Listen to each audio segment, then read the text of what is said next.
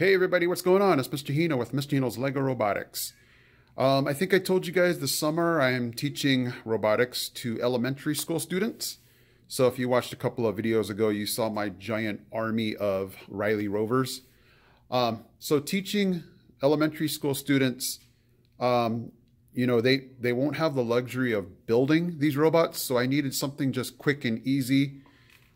Because, you know, the time that I will have with them is real short. So I wanted the most versatile, easy robot to kind of switch things in and out. So I definitely wanted them to do some experiments or some robotics with their color sensor and their ultrasonic sensor. But then I also wanted them to be able to use their medium motor here. So the thing that's real great about this Riley Rover is how quick and easy we can swap out. So if, let's say this student we're done with the color sensor and ultrasonic sensor, I just, in the front here, you can see how we can't have both on at the same time.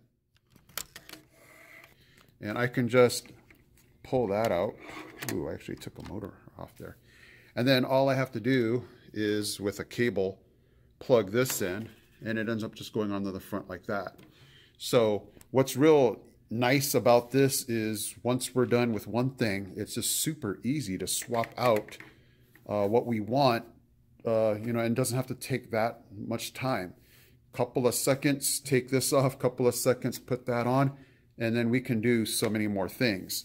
So that's what I love about this Riley Rover. It's just so versatile. We can put so many things on, and look, it doesn't take that much to have this, you know, to have that built, and this to just, you know, it doesn't take that long to build and then attach onto these robots here. So let me quickly show you everything that these two robots can do. So with this particular Riley Rover combination of the color sensor and ultrasonic, this robot can follow a black line.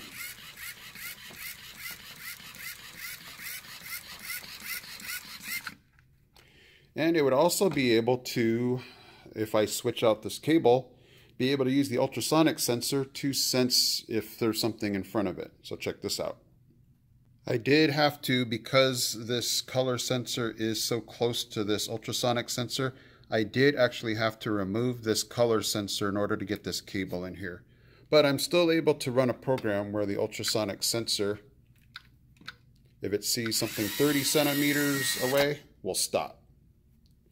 So that's one thing I did not mention, is that you will have to remove this color sensor and able to get this cable into the ultrasonic sensor.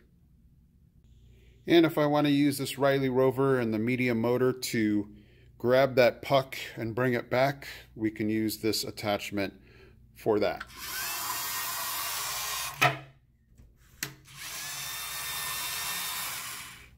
So I really, again, love these Riley Rovers. They're so versatile. Again, I can switch things in and out, and it doesn't have to be, you know, this major overhaul to get these attachments on here to teach students what I need to teach them. So I'm just a big fan. I've left the link down below in the comments section, sorry, in the information section. Again, this is a Damien Lee build here. I'll give him props and his link to his website if you want to see the instructions on how to build any of the Riley Rovers. So again, guys, hope you found this very helpful. Really neat robot to try to check out and build and use. If you're just not needing to spend a whole lot of time and you want to be able to change the attachments and sensors that you're using in and out real quickly. All right, guys, I am Mr. Hino from Mr. Hino's Lego Robotics. I am out.